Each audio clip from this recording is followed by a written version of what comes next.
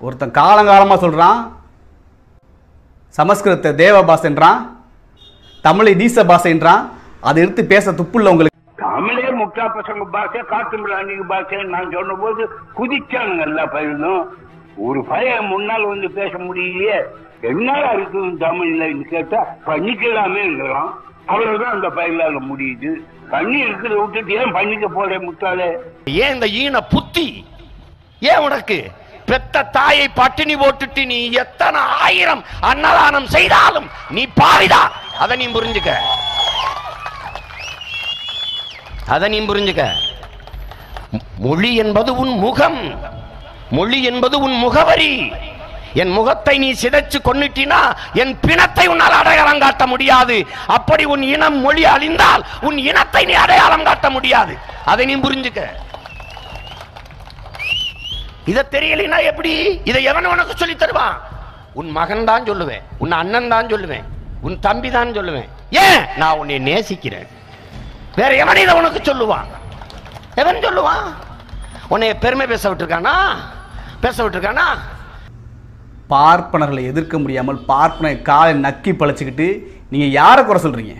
இந்த உயர்ந்த சாதிக்காரன்ட்ட நமக்கு இருக்கிற பிரச்சனை ஒண்ணுதான். நீ எதுல உயர்ந்துட்ட சொல்லு. சரி, சண்டைக்கு வா, என்னை அடிச்சு வீழ்த்தி நீ ஜெயிச்சிரு. அப்பவாது இல்ல அறிவுலவா, இல்ல என்னை விட மோதி சிறந்த அறிவுல சிறந்தவன் உயர்ந்தவன் சொல்லு. சொல், எதுலையாவது சொல்லு. இல்ல உழைப்புல உயர்ந்தவன், இல்ல அறத்துல உயர்ந்தவன். ஒரு வேலையும் செய்யறதில்ல, ஒரு வேலையும். எங்கள் பறையன் தோட்டத்து பருத்தி தான்ப்பா பார்ப்பனன் தோல்ல பூணூலா இருக்கு ராஜா. ஆமாம், ஒரு மோசமான சம்பவம் நடந்துச்சு 2009. எதிர்பார்க்க சம்பவம் நடந்துச்சு. ஆனால் அதுக்கு நீங்கள் யாரை குற்றம் சாட்டுறீங்க? திராவிடர் இருக்கீங்களா, பெரியாரிகளை குற்றம் சாட்டுறீங்களா? கருணாநிதியின் வரலாறு என்பதே தமிழ் இனத்தின் துரோக வரலாறு தான்.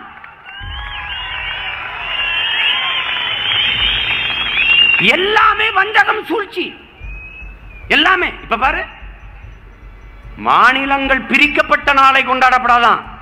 அண்ணா என்னைக்கு தமிழ்நாடுன்னு பேர் வச்சாரோ அதை கொண்டாடணுமா? திராவிட திருவாளர்கள் நவம்பர் 26 தமிழ் தேசிய இனத்தின் தலைவன் பிரபாகரனின் பிறந்த நாள், அதை பெருமையா நினைக்க கூடாதான். பெரியார் சட்ட நகலை எரித்த நாளை கொண்டாடணுமா? அப்படி கொண்டாடணுமா? பெரும் படையை கிளப்பி கொண்டு வரேன், கவனமா இருங்க. நீங்க கவனமா இருங்க பெருமக்களே, கவனமா இருங்க. மனசாட்சியில் கேளுங்க, கொளத்தூர் மணி எவ்வளவு பெரிய உழைப்பு கொடுத்தவர். நான் பரமக்குடியிலிருந்து அரணையூரிலிருந்து இளையாங்குடி இருந்து வண்டி ஏறி வரும்போது கருணாநிதி என் இனத்தின் தலைவன் என்று வந்தேன்.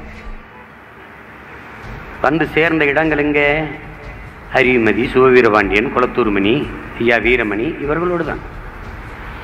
அப்போது எனக்கு சுபவீரபாண்டியன் ஜெயலலிதா நம் இனத்தின் எதிரி, கருணாநிதி நம் இனத்தின் துரோகி என்று கற்பித்தார். நாங்களெல்லாம் சுபவீரபாண்டியனோடு கோபப்பட்டோம். நம் தலைவரை இவர் துரோகி என்று கற்பிக்கிறாரே என்று.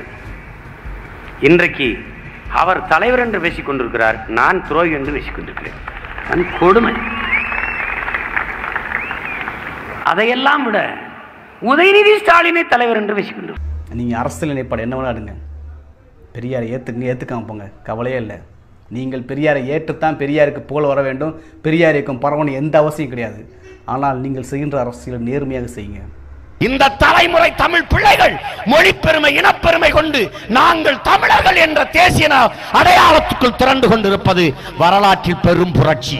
சிதைந்து அழிந்து போன தாய்மொழியை மீட்டெடுத்து சாதி மதங்களாக பிளந்து கிடக்கிற தமிழ் தேசிய மக்களை கட்டமைத்து ஒரு மாபெரும் அரசியல் புரட்சியை இந்த நிலத்தில் உருவாக்கி தமிழர் அரசமைத்து தமிழ் தேசிய மக்களுக்கென்று இறையாண்மை கொண்ட அரசாங்கத்தை கட்டமைத்து இந்த அரச வலிமை, அரசாங்க வலிமையை கொண்டு பறந்து விரிந்து கிடக்கிற இந்த பூமி பந்திலே தமிழ் தேசிய மக்களுக்காக ஒரு தேசம் படைப்பது.